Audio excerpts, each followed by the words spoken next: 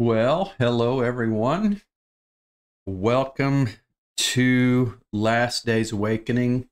I'm Jimmy, and I'm really glad that you are here. The last 24 hours, weather-wise, has absolutely been crazy in northern Missouri, and I would imagine that it has been that way for you too, wherever you're at. We went from, oh my goodness, 73 degrees yesterday at 2 o'clock in the afternoon to by 6 o'clock in the evening, it was 43 degrees. And this morning, when I got up before the sun, it was 14 degrees with a wind chill of 8 below. Amazing. But we have climbed back out of it today and back into the upper 30s. So thank the Lord for that. It's just crazy. It's kind of a reflection of our world right now. Although you can't pin the last days on a 65-degree drop in the weather. That happened when I was a kid. I guess that was the last days too. Since 1948, we have certainly been in the last days with the return as a nation by Israel. But we're not going to talk about that this evening so much as to visit a topic that I had mentioned a couple of weeks ago. And some were very interested in a little bit deeper dive into the study, and particularly Repo Man. I want to shout out to Repo Man 64. Mike was hoping last week, I guess, as I was coming on live, he was hoping that I would touch the Philip Rapture issue. I didn't know he wanted me to do that. I had something tugging on my heart that we did last week, but I thought this is a good chance to dig out my notes and revisit that subject a little bit, because some found it so interesting. Quite honestly, I've always looked at what happened with Philip as being how the gathering would take place at the end of the tribulation.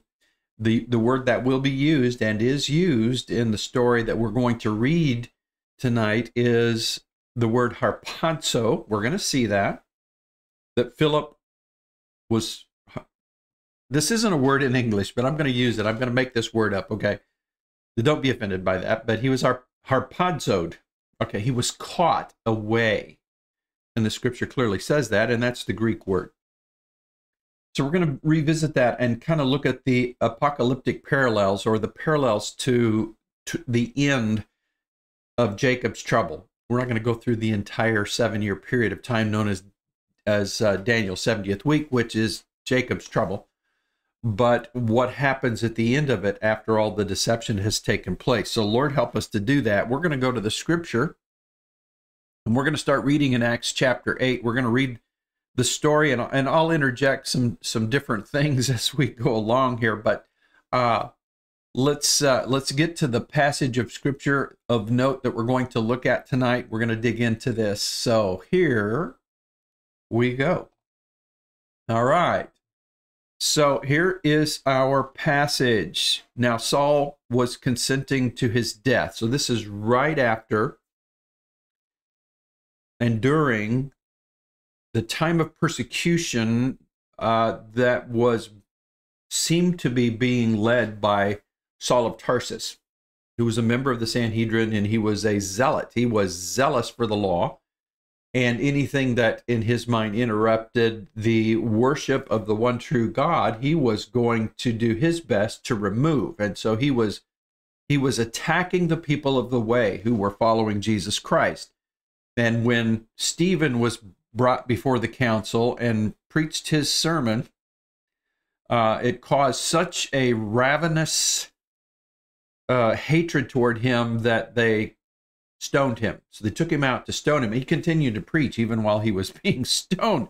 But Saul was the one that was giving approval to it and consenting to the death, and they were laying their cloaks at his feet.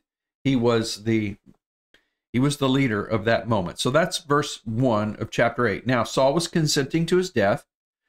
At that time, a great persecution arose against the church which was in Jerusalem, which by this time was a combo. It was a mixture of Jews and Hellenistic Jews, or those Jews who were of Greek background.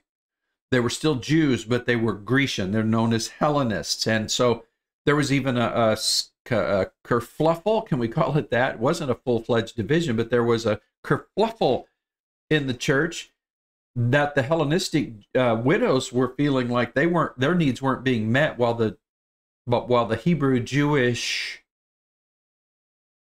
purely Jewish, I guess you could say it, widows were having their needs met. And so the apostles got together and said, how can we solve this situation? They said, look, we're going to devote ourselves to prayer, fasting, and the word. You choose for yourself godly men filled with the Spirit. And that's what took place to minister. And so they named 7 deacons, and they were all Hellenistic. They all have Greek names. And Philip was one of those. So this is not Philip the apostle. This is Philip, one of the table waiters. That's what the word diakonos means, by the way. It means someone who serves. So these are the servants. And because of the persecution, they are forced to leave, especially the Hellenistic people. The apostles stayed in Jerusalem until they were called out to go help with an issue. But the persecution against Stephen, bringing about his martyrdom, and his companions had to leave Jerusalem. They were scattered. So that's what this is all about. They were scattered throughout the regions of Judea and Samaria, except the apostles. The apostles stay there. Devout men carried Stephen to his burial and made great lamentation over him. As for Saul, he made havoc of the church, entering every house and dragging off men and women, committing them to prison. Therefore, those who were scattered went everywhere preaching the word. Then Philippos, I guess you would say. Then Philip went down to the city of Samaria and preached Christ to them.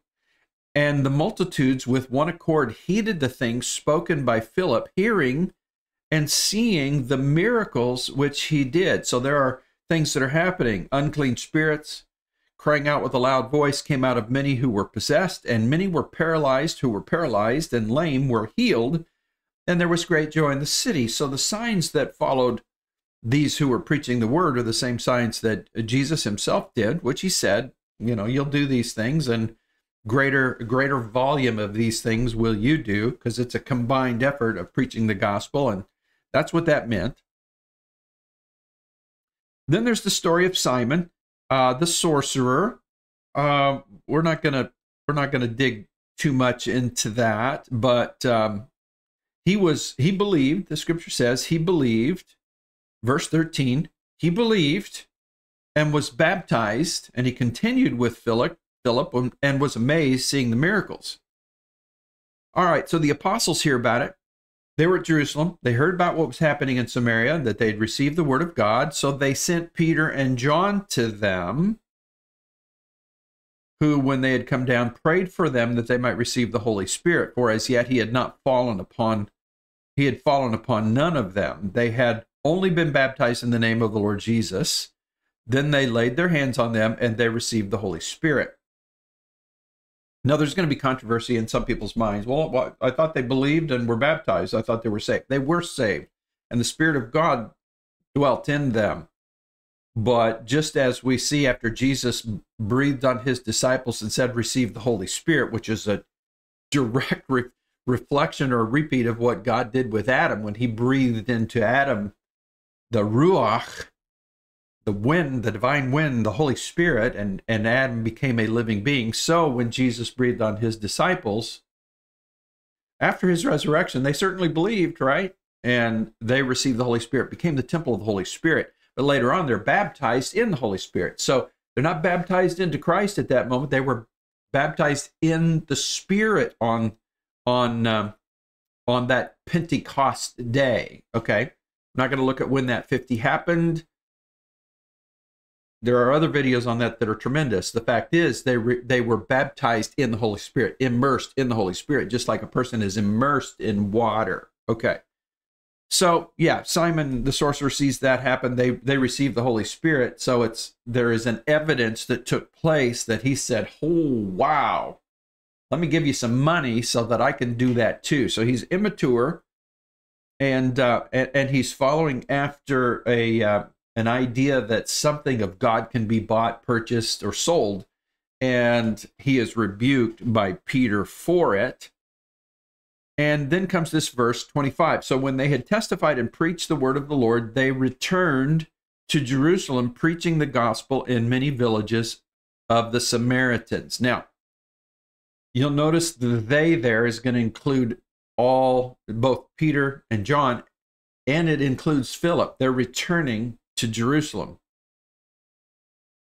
Verse 26, now an angel of the Lord spoke to Philip, saying, arise and go toward the south along the road which goes down from Jerusalem to Gaza.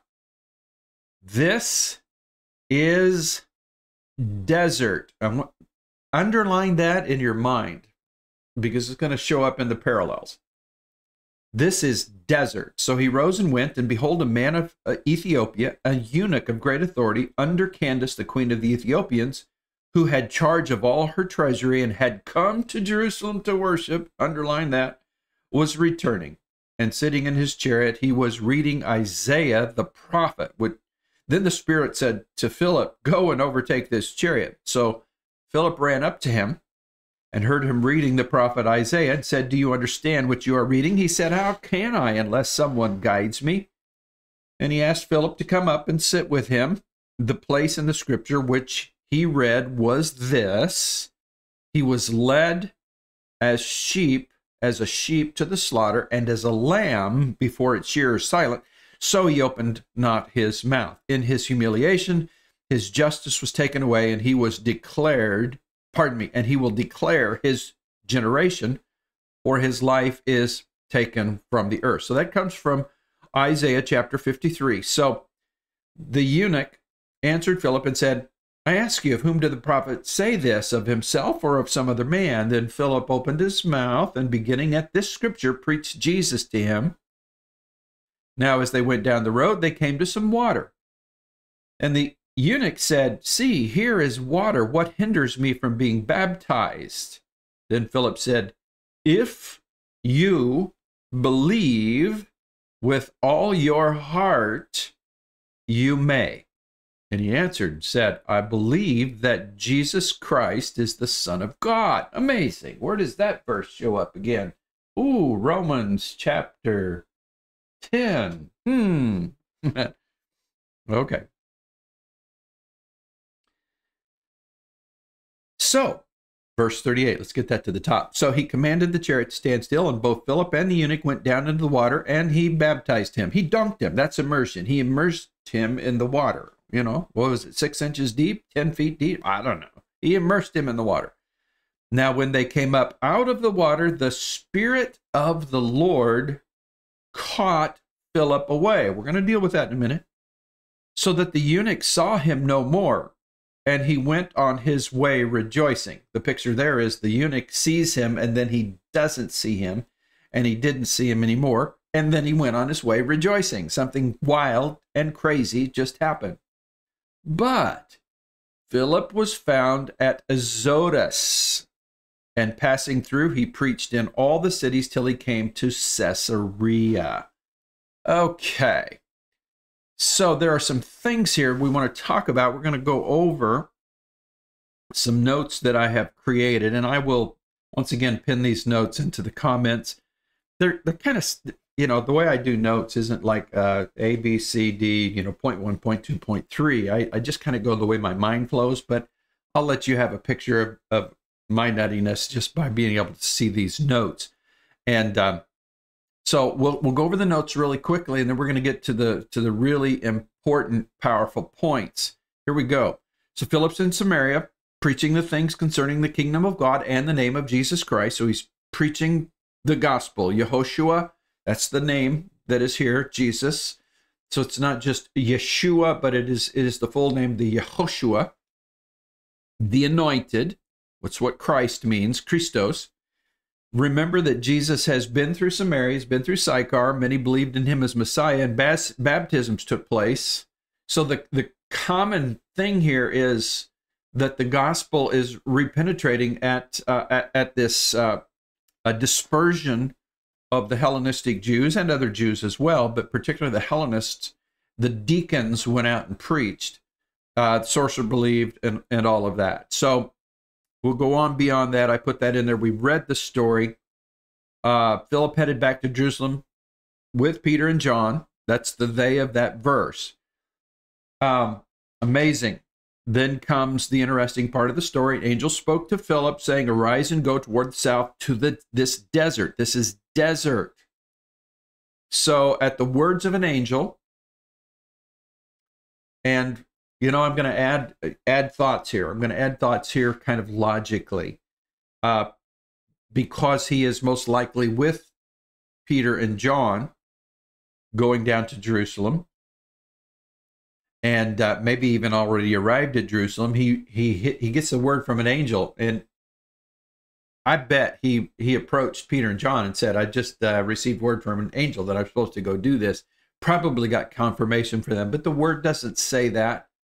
But I think that's probably how we're supposed to function. If you have a dream, a vision, or a word from an angel, there are some confirmations, some witnesses that you need to have. Number one is the witness of the Word of God.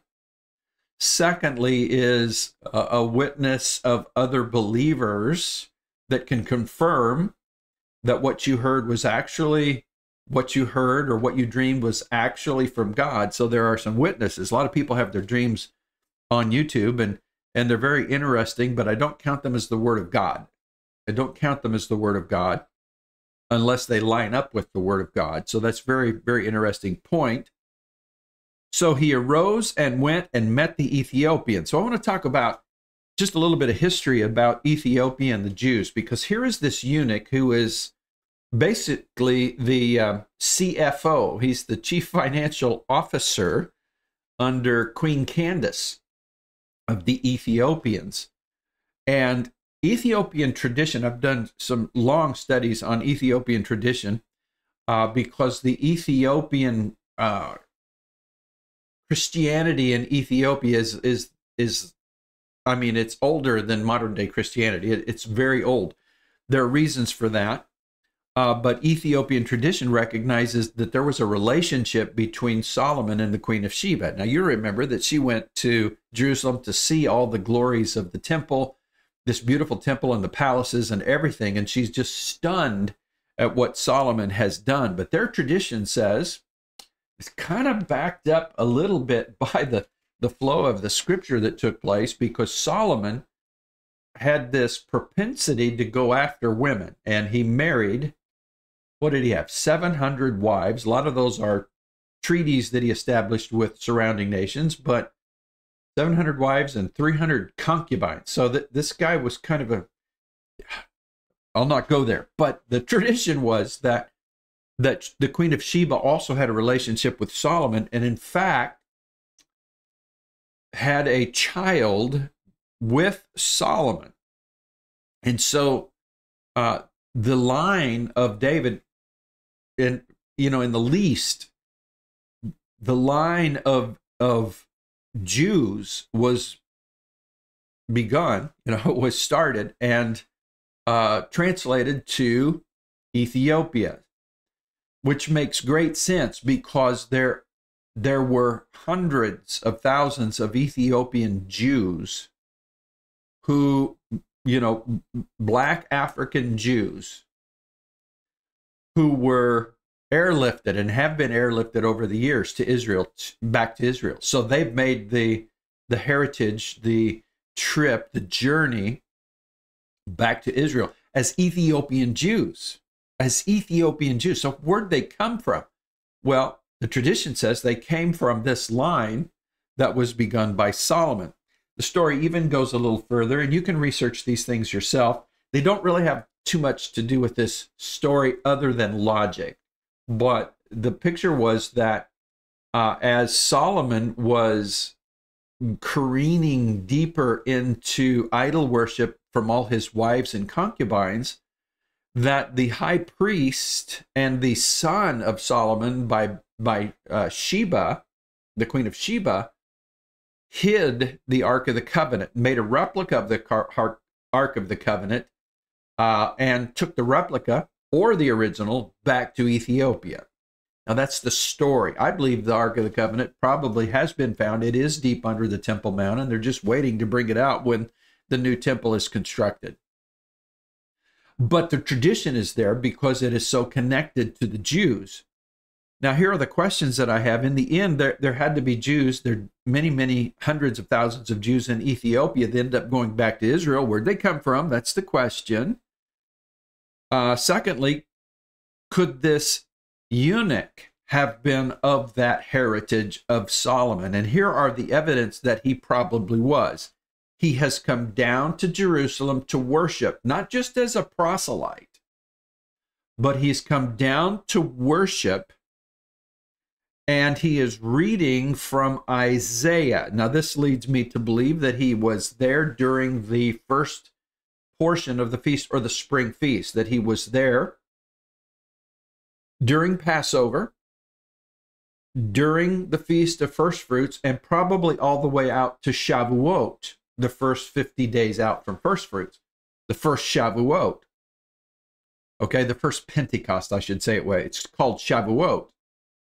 And of course, this is later on. This is years after the events of Jesus, but there are still happenings there that have caused him to say, I got to search the scriptures over these things. And could it have been the results of the stoning of Stephen and the persecution of the Hellenistic Jews that had to scatter? And he's there in the aftermath of that, questioning, why are these Jews worshiping another?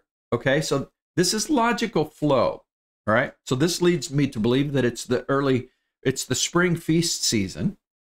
He has seen something that has caused him to search the scriptures, meaning he has the scroll of Isaiah.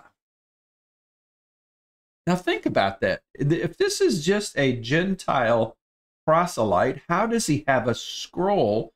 And he's reading the scroll of Isaiah. These were scrolls that were only found in the synagogues. These were not everyday, like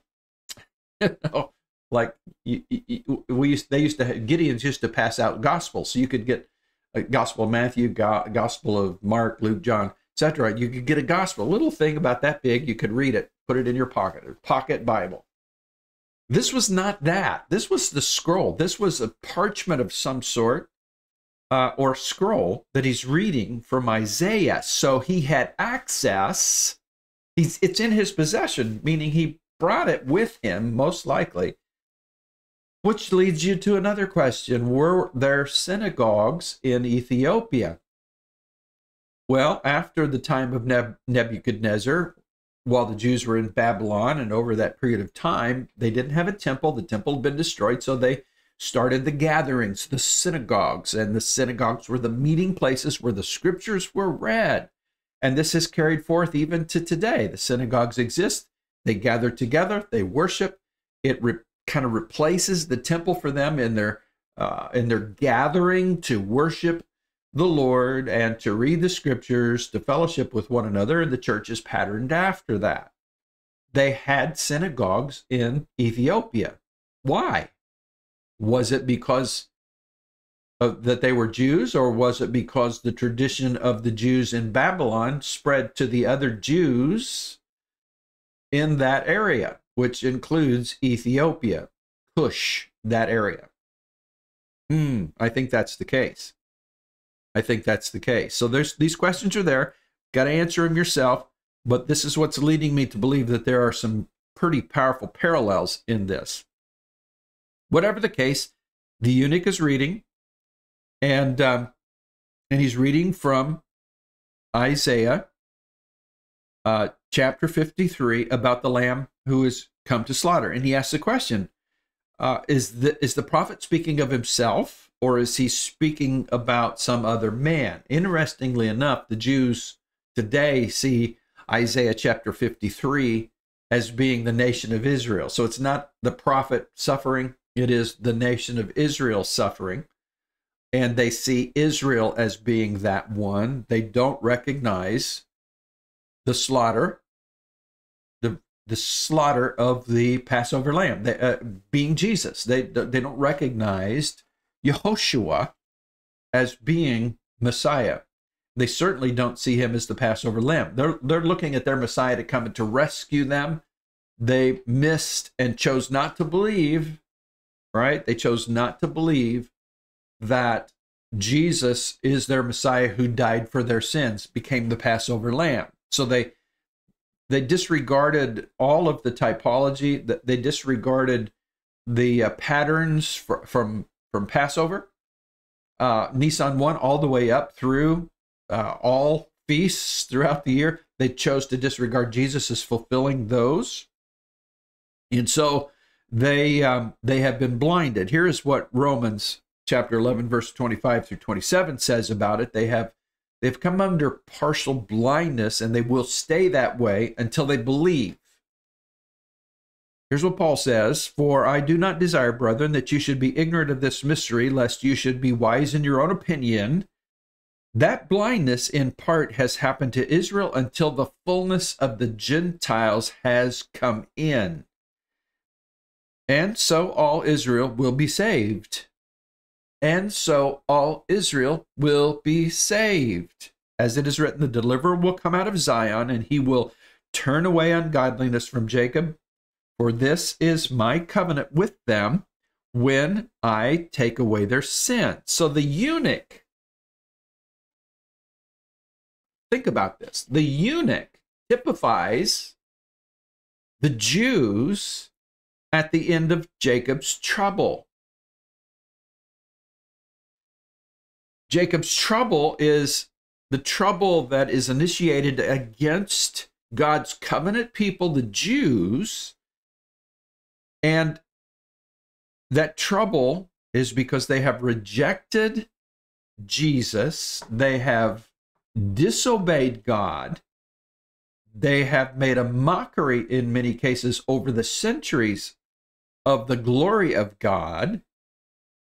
And so through the revelation of the Antichrist, Israel, the Jews left among the nations, are going to be tormented. They're going to follow the false because they rejected the true.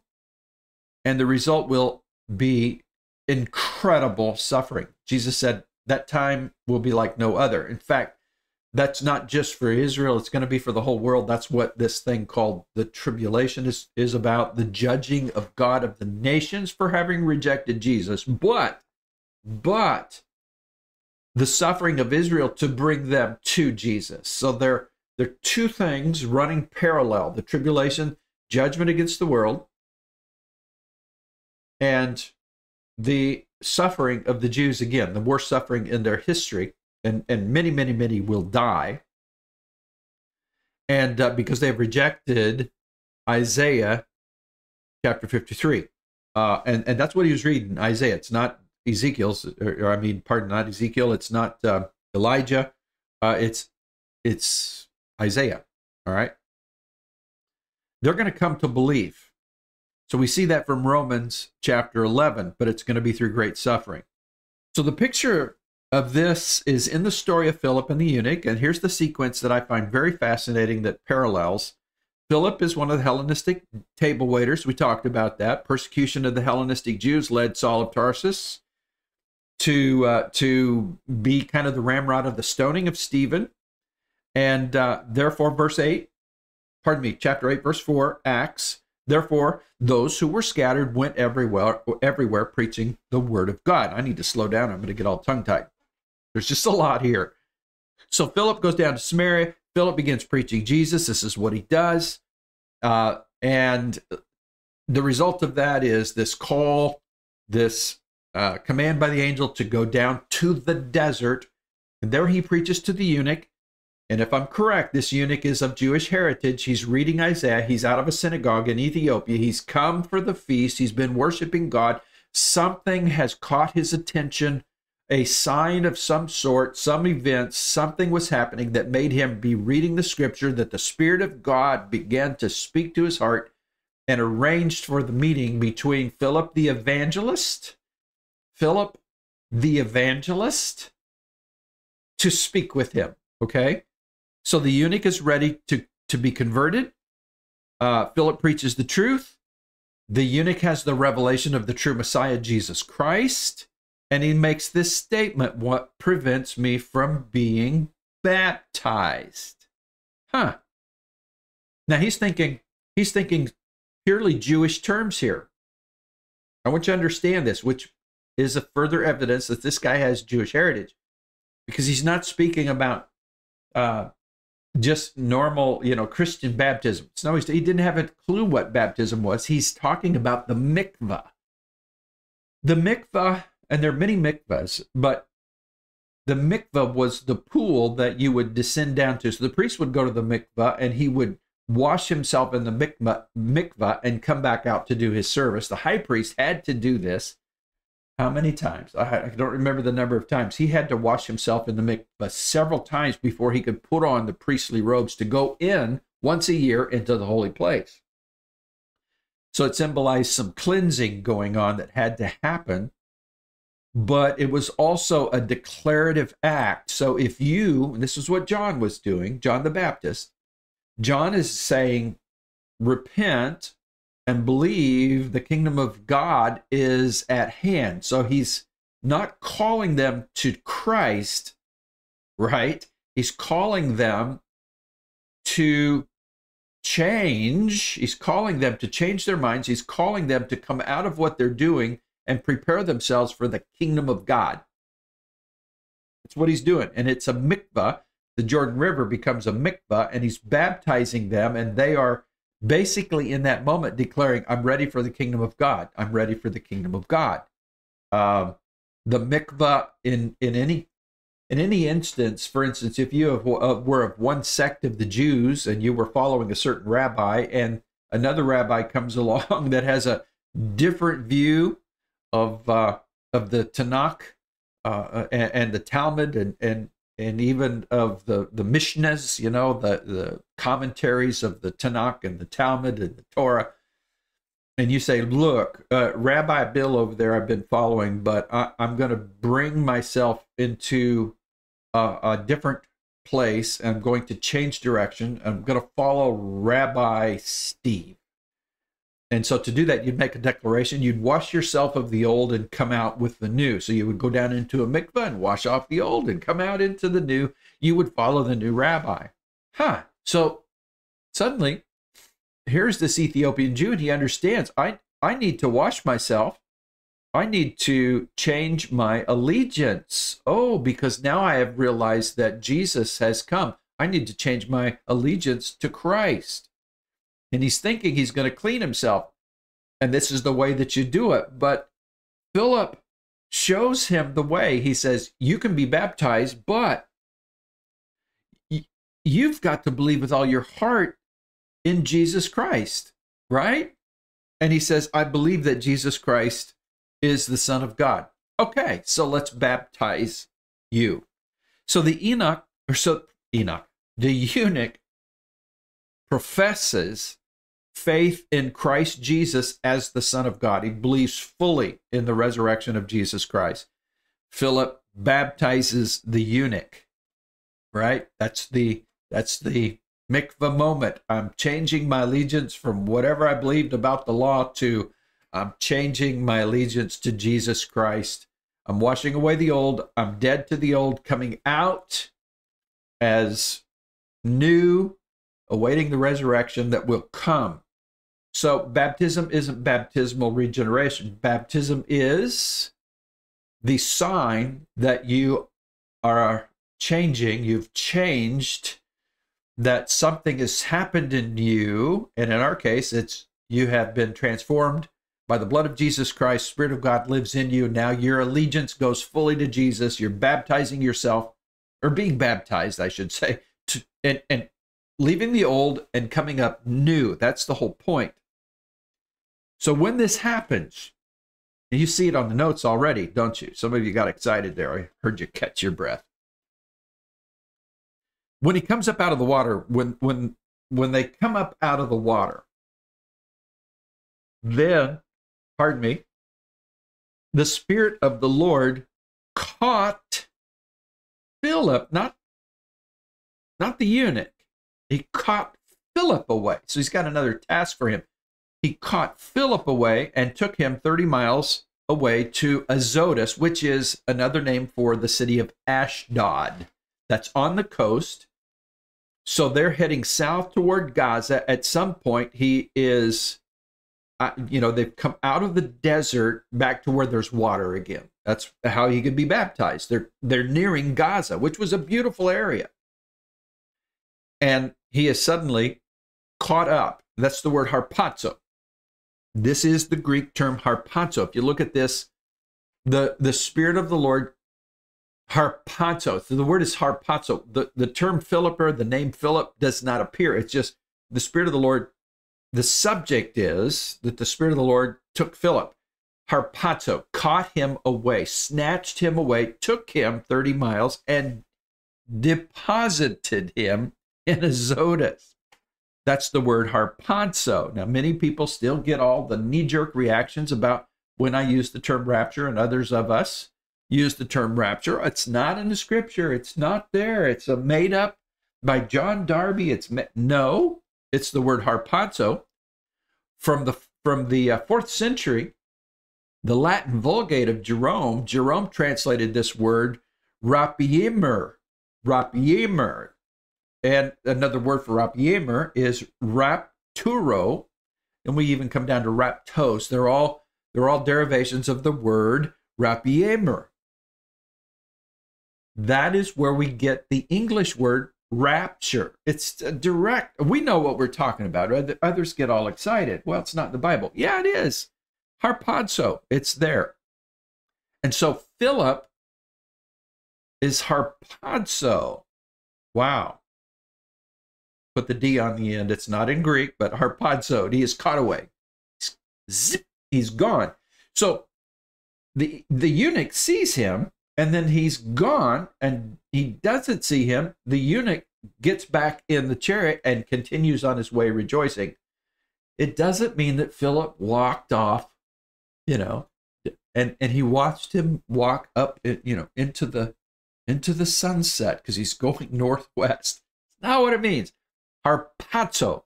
Zzz, gone. Did I emphasize that enough? All right. Let's move on. The parallels of the final chapter of Jacob's trouble are amazing to me. Here they are. First of all, Jacob's trouble, mentioned in Jeremiah chapter 30, verse 7. Alas, for that great day is great, so that none is like it. So that day is a time. How do we know that? It is the time of Jacob's trouble, but he shall be saved out of it.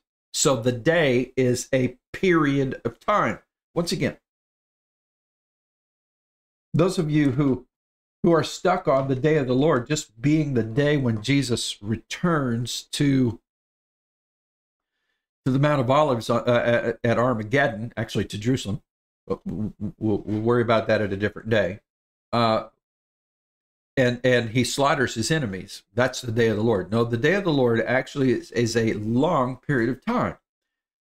The day of the Lord is the day in which he purposefully begins judging the world until the new heavens and the earth come into reality. So it's a period of time from when Israel becomes a nation again. Now he has something to work with in Israel. His promises are fulfilled.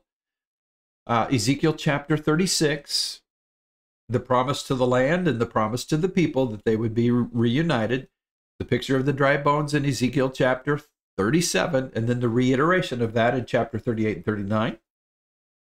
Those promises of Israel returning are fulfilled. That means now the day of the Lord is approaching, because we're in the final generation, the fig tree generation.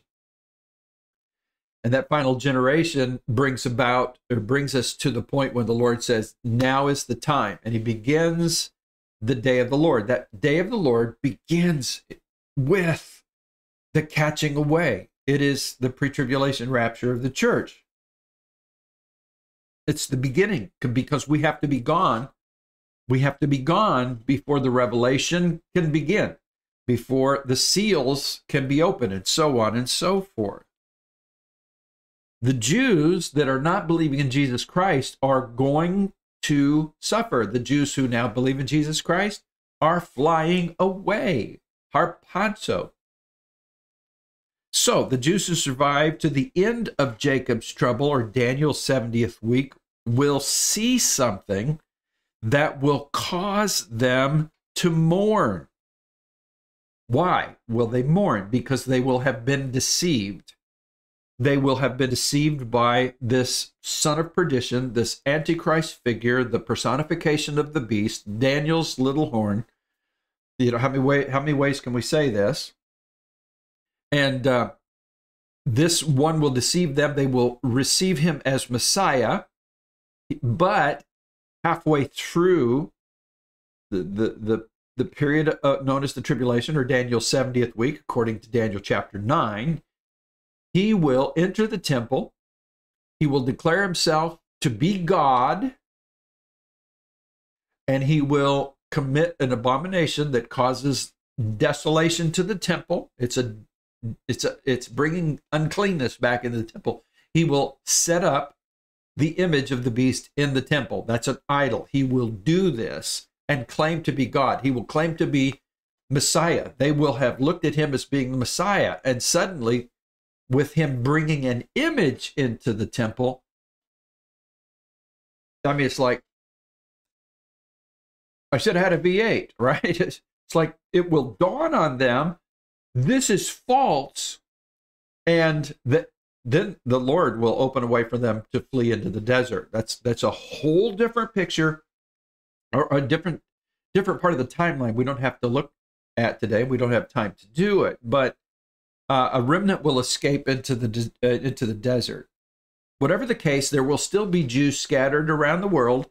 There will be a remnant being protected in the desert, and there will be Jews still in Jerusalem who are going to suffer mightily for 3.5 years, and most are going to be killed. You can read this in Zechariah 12 and 14.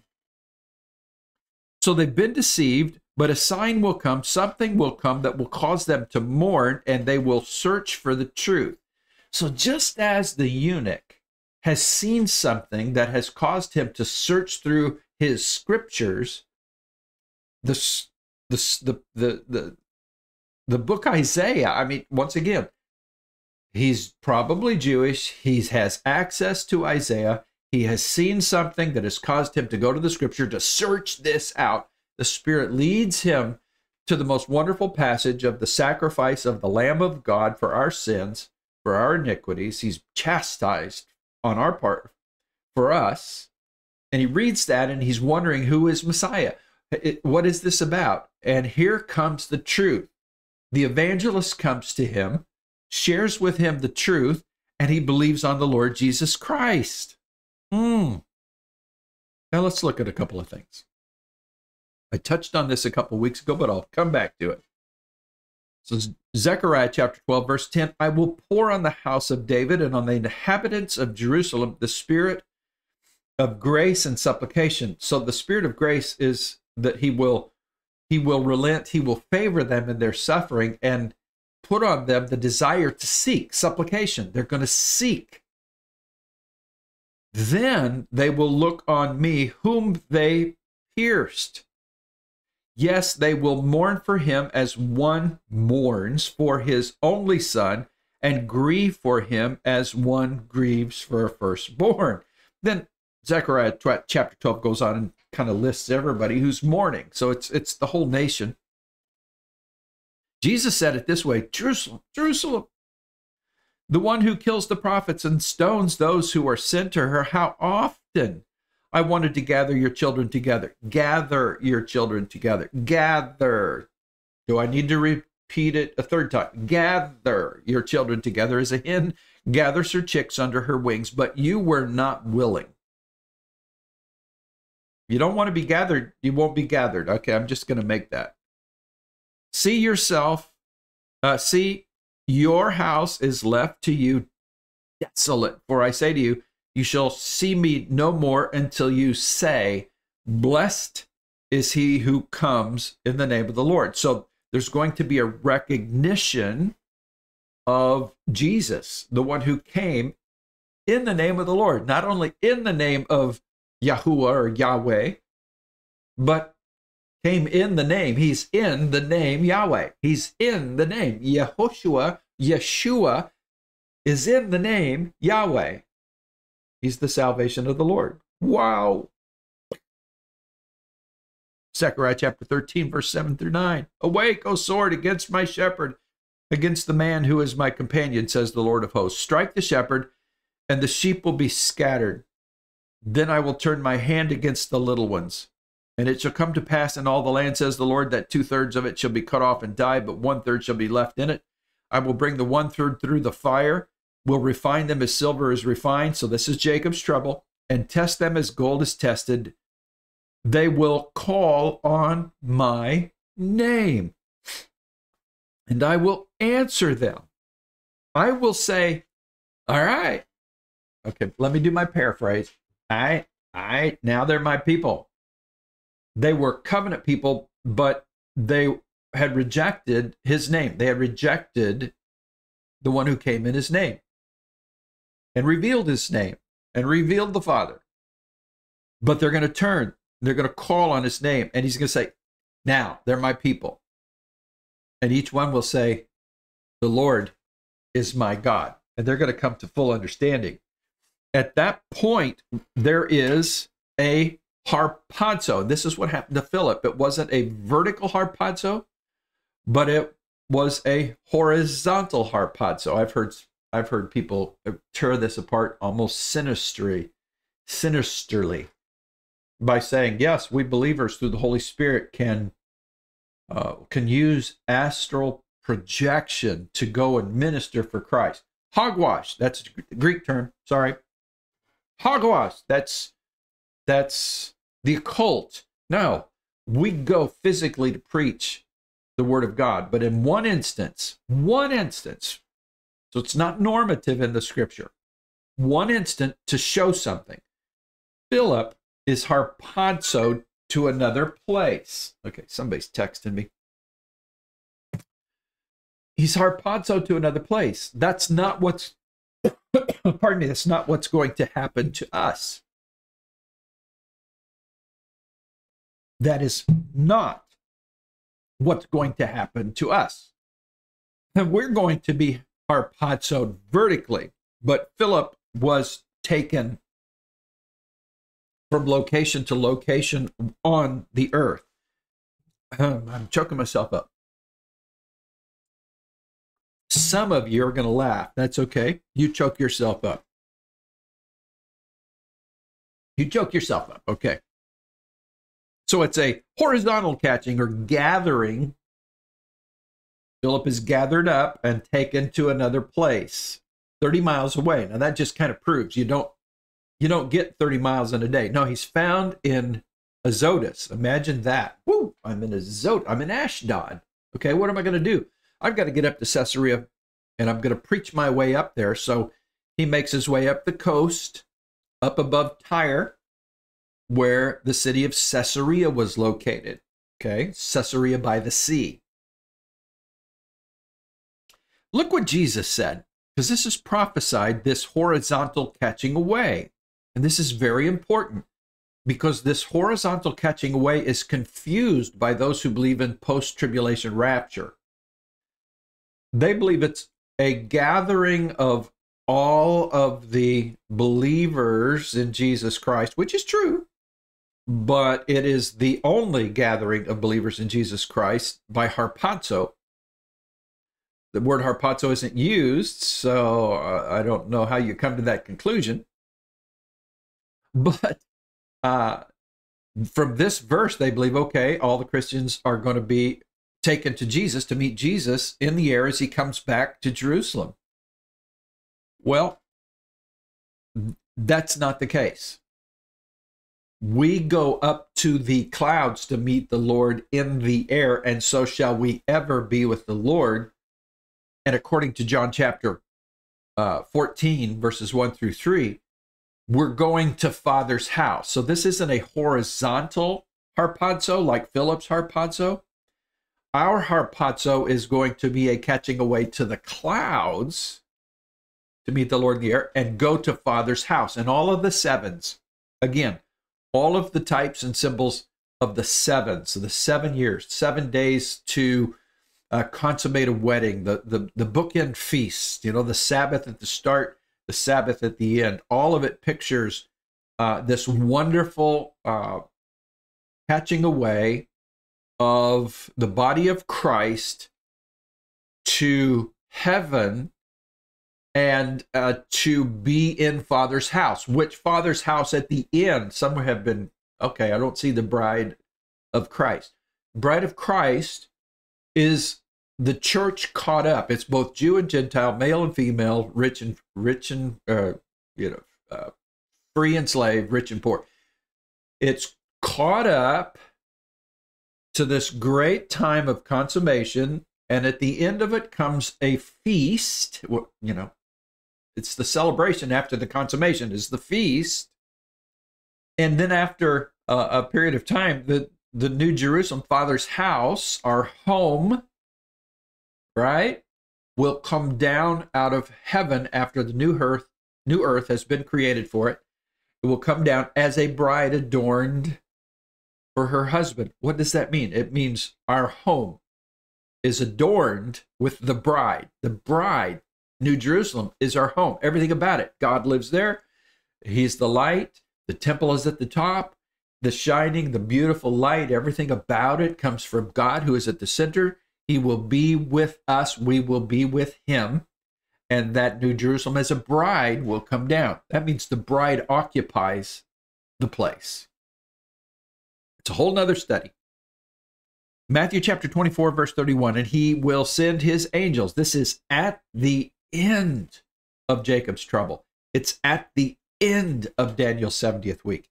It's at the end of the tribulation.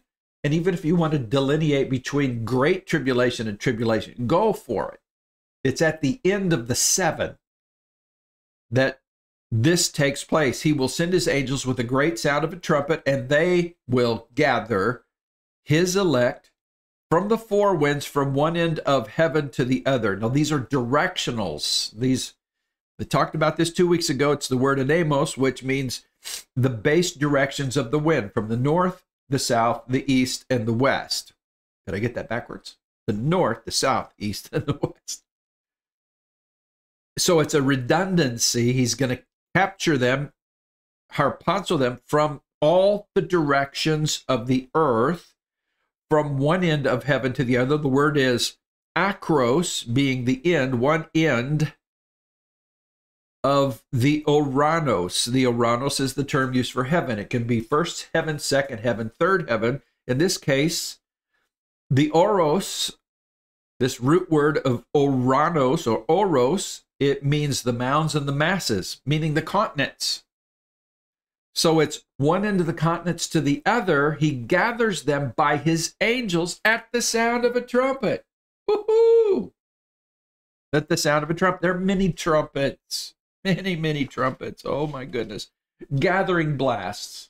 Don't get stuck on the 7 trumpet judgments. Oh, the rapture doesn't happen until the 6th trumpet. Well, that's not the last one. The last one ushers in the vials. Stop and think through, pray through. Revelation 19, 11 through 16. Wow. I saw heaven open. Behold, a white horse. He who sat on him was called Faithful and True. In righteousness he judges and makes war. His eyes were like a flame of fire. His head were many crowns. On his head he had a name written that no one knew except himself. He was clothed with a robe dipped in blood, and his name is called Word of God. And the armies of heaven, clothed in fine linen, white and clean. That's only for the redeemed. Only for the redeemed. Followed him on white horses. Out of his mouth goes a sharp sword. With it he should strike the nations, and he himself will rule with the rod of iron. He will tread the winepress of the fierceness of the wrath of Almighty God. And he has on his robes and on his thigh a name written, King of Kings and Lord of Lords. Okay, the whole picture here. And I'm going to mess around here just a little bit. The whole picture of this, I'm going to draw it just really easily so that you can see this. If I can get my pencil to function properly and not make a huge, huge mess. So what I'm going to do here, I'm going to get up a proper pen. Okay, here we go.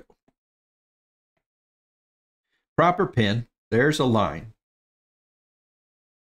I'm going to put a line right here in the middle, and I'm going to call this the return of Jesus. Okay? That's at the end of the 7 years. Okay? It's the end of the 7 years. This is a period of time. Jacob, trouble. Daniel's 70th week, and the Revelation spells out the tribulation. All right, 7 years has a halfway point. The Jews will, at some point in the first 3.5 years, rebuild the temple. Could it be before? Yeah, I suppose. But once again, the way I look at this, it's just me, and I could be totally, completely wrong. Isaiah 17 comes into play because the greatness and the glory of their economy and their power right now is going to go downhill. They're going to come into a covenant, or be forced to follow a covenant with the many, I should say it this way. But one of the benefits of the covenant, or the appeasement to Israel, will be the temple. You all know of the red heifers, right? They're ready. Will they sacrifice the red heifers this Passover season? I don't know, but it sure looks like they're heading that way. This has to happen to dedicate the mound and the area where the temple will be built, and then to dedicate the altar, and then to dedicate the priest. So the red heifers have to be burnt to ashes. The ashes will be used several times. The temple will be rebuilt. Where will we be? Can I just say it this way? With harpazoed with the English attacks. We're going to be harpazoed. Raptured, right? We're going to be gone, caught away, caught up, caught away. This begins. Then comes the 3.5 year point when Antichrist is revealed. To who? To the Jews. And we're not going to talk about tribulation saints right here, but they're coming to Jesus in mass, I believe, right here. By here, and maybe a little after, they're going to be murdered, beheaded. Okay?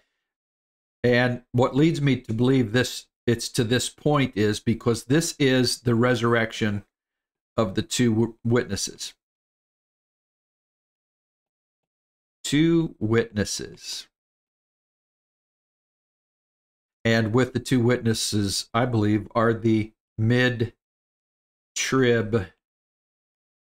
resurrection. So there's a resurrection. If you want to call it a rapture, call it a rapture. But it's certainly a mid-tribulation resurrection of the two witnesses, and I believe those who have died in the faith. And there won't be many left except the 144,000 who will continue to preach. They can't be touched, ever. Can't be touched. Then comes, according to Jesus, at some point, a sign of, do I have room here? The Son of Man. Some of you guys have these wonderful charts. I mean, your charts are so wonderful. I don't have one, so I'm drawing it out. You're just going to have to deal with me. This is with my pencil, not your beautiful chart. And you have wonderful charts. I love what you've done. This is my mess, but there's a sign in the heavens, or once again, sign in the heaven, Oranos. So is that in heaven itself, or in the heaven, or, the atmosphere, or just, maybe outside the atmosphere, but everyone on the earth, especially all the Jews, will see the sign of the Son of Man. What is that?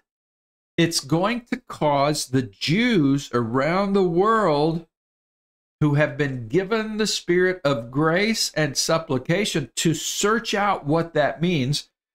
And they're going to have the help of the 144,000. They're going to have the help of the Spirit of God. They are going to Baruch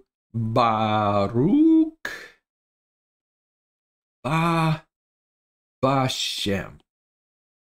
They're going to cry out, blessed is he who comes in the name of the Lord. They're going to call on the name, and they will be saved. Okay? So let me move that out of the way, and let's get to a little bit better, bigger, smaller, I don't know, amplified picture.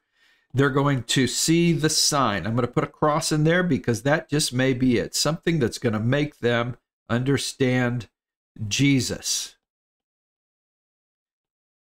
Yeshua. All right? They're going to cry out. They're going to believe. And then the Lord is going to harpazo. He's going to send out his angels and gather them up. Harpazo them. He's going to gather them up, translate them from one end of the earth to the other, to Jerusalem. And maybe simultaneously or just after that calling to Jerusalem is the return. Now, who's with him? They're caught up. They are caught away. They are caught over. Horizontal, right? It's a horizontal move like Philip's move. We are the robed in white linen, pure and clean, coming with Jesus. So we are the hosts. It's not the angels. Angels have been doing this. The hosts riding on horses. We're coming with him, right? They're coming this way. We're coming that way. This is what the end will look like. And then comes this filling up of the valley of Jehoshaphat with blood. This is around Jerusalem. It'll go all the way from Megiddo, the gathering place, to Jerusalem, and the nation's armies will be destroyed. The world will see Jesus coming back. And there you have it. So the whole picture of Philip only happening once in the Bible. It's only one time in the Bible as far as an individual, a story of an individual being harpazo, caught away from one place to another. It's only one place, and it is the story of Philip, and it is right after he has shared the gospel with I'm going to call him a Jew. He's of the Jewish heritage. He is seeking after the truth of Messiah. He receives the truth from the evangelist. The evangelist, led by the Spirit of God, has gone down to him and shared with him, opened his eyes to the scripture. He has taught him about Jesus. The man believes with his whole heart, is baptized. So after the sequence of events, there's the desert, going through the desert, and then coming to the place of the water for baptism. Going through the time of Jacob's trouble, the desert, the worst time in all of Israel's history.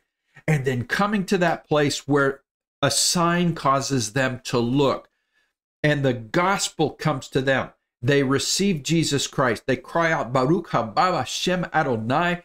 They call out to the name Yehoshua, Yeshua. They understand. They receive him as Lord. They mourn for having pierced him. And they're gathered. They are gathered from the four winds of the Oros, the mountains and the continents. The Oros, not from heaven, from Oros. When that happens and they're gathered into Jerusalem, the times of the Gentiles are completely over because Jesus comes back and judges and sets up his rule. So the fulfilling of the time of the Gentiles is at the end of the tribulation. And we're not talking about the church. We're talking about the end of the tribulation is the end of the times of the Gentiles, where the Gentiles rule the world. Jesus sets up his rule and his reign, and it's for 1,000 years.